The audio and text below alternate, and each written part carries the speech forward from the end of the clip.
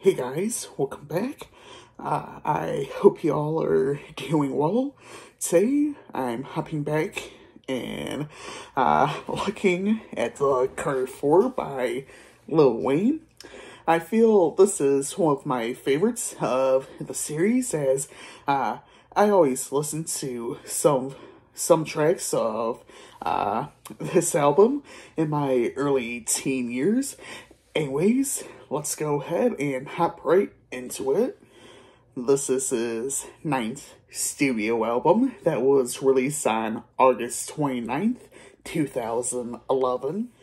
Recording sessions began in late 2008, shortly after the release of The Carter 3, from its strong sales and critical acclaim. However, the sessions were put on hold as Lil Wayne claimed he did not want to follow an album he held in high regard so quickly with another. In the meantime, he would go on and release Rebirth and I Am Not a Human Being, both coming out in 2010. I Am Not a Human Being would reportedly be composed from the unreleased material from the original The Carter 4 sessions, as the album was released while Lil Wayne served a prison sentence. Following his release from this prison sentence, the album would be re-recorded from scratch. The album has a runtime of about 1 hour, being the shortest album of this series with its runtime and track listing. This album has a total of 15 tracks on the standard edition, as compared to like 22, 23 tracks as seen on the other albums. However, the runtime does get bumped up a little bit with the releases of all the deluxe editions out there. The album has 6 singles, being 6 Foot, 7 Foot featuring Corey Guns, John featuring Rick Ross, How Love, She Will featuring Drake, It's Good featuring Jadakiss and Drake, and Mirror featuring Bruno Mars. Features include Corey Guns, Drake, T-Pain, Tech9, Andre 3000, Rick Ross, John Legend, Jadakiss, Bun B, Nas, Shine, and Busta Rhymes. On the deluxe edition, the only other feature is Bruno Mars, and on certain select deluxe editions, depending on where you go and find them, some other features include Kevin Rudolph and Birdman.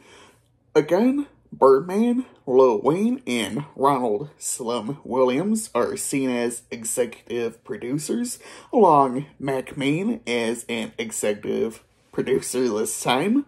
We also see some production from Cool and Dre, Detail, Diplo, The Smeezingtons, T-Minus, Timbaland, Willie Will, and some others on the album. Now, let's go ahead and hop into some of the tracks. Changing it up as compared to the other entries this far into the series, we start this album off with Intro, and just make this, short and sweet. I felt it was a decent track to kick the album off with. Blunt Blowin' wasn't a bad track. I love the production and instrumental here. I loved some of the lyrics and even wordplay here on this track. 6 Foot, 7 Foot is an interesting track. The track samples Deo, Banana Boat Song by Harry Belafonte, which revolves around the lyrics of the same name, 6 Foot, 7 Foot, 8 Foot Bunch. This track was also originally intended for T.I., but was given to Lil Wayne as the Atlantic Records manager, who co-managed both rappers. Thought Lil Wayne would have been a better fit for this track. I thought the track was interesting with the sample as well as the instrumental. After hearing this track multiple times throughout the years, I've grown to love Corey Guns' verse a little bit more.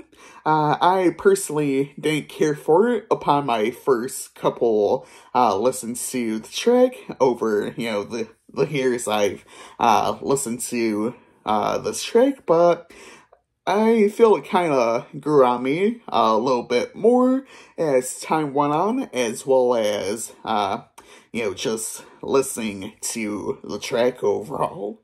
I don't really mind She Will.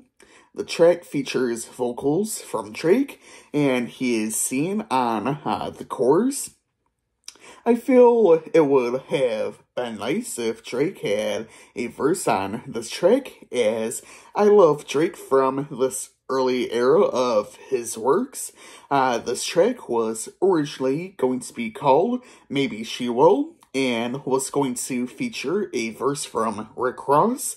The track ended up going to Lil Wayne instead. Lyrically, the track is essentially about having sex. This track also samples Letting Go by J. Lai featuring Conflict. John features vocals from Rick Ross.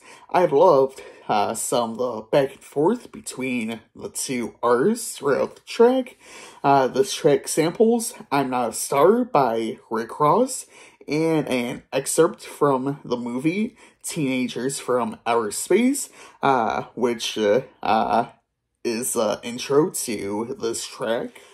Moving on to the more R&B sounding track, How to Love. It seems it only took Lil Wayne to change from hate to love, as How to Hate featuring T-Pain appears earlier on the album. The track seems to be about caring for someone and trying to be there for them whenever needed. President Carter seems to be an interesting track, as I feel it essentially revolves around what Lil Wayne would do as president, or at least some details of what he'd do as president. This is an interesting track, as this track also revolves around a sample for its chorus. This track samples Francois de Robax by Les Dooms de Astrand and Jimmy Carter's inaugural address, where the words President Carter are looped for the chorus, as well as spoken word intro leading up to it. It is an interesting track with both samples throughout. Outro finishes the album off, which is completely different from the previous albums, as I mentioned earlier with the intro. This is interesting, as Lil Wayne doesn't appear on this track whatsoever. The track, however, does feature verses from Bun B, Nas, Shine, and Busta Rhymes. I feel all four of them are great on the track, but Busta Rhymes has to be my favorite part, and of course his verse is the last one on this track. But wait, there's more! Before I leave this video, I suppose I'll hit on one of the bonus tracks, even though it's rare for me to do this, as I've said multiple times here on the channel for different reasons. I'll hit on Mirror, which features Bruno Mars on the chorus and bridge. I feel this track is reflective on certain things Wayne has done in the past, as well as being reminiscent of family members, like bringing up his dad. I feel both artists are great and do their parts well on this track. My favorite tracks are Blunt Blowin', She Will featuring Drake, John featuring Rick Ross, How Love, President Carter, and Outro featuring Bun B, Nas, Shine, and Busta Rhymes. Today, I'll be giving this album a 4 out of 5.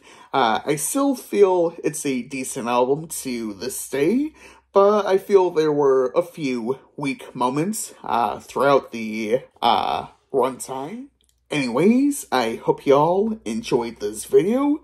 As usual, feel free to leave your thoughts down below in the comments.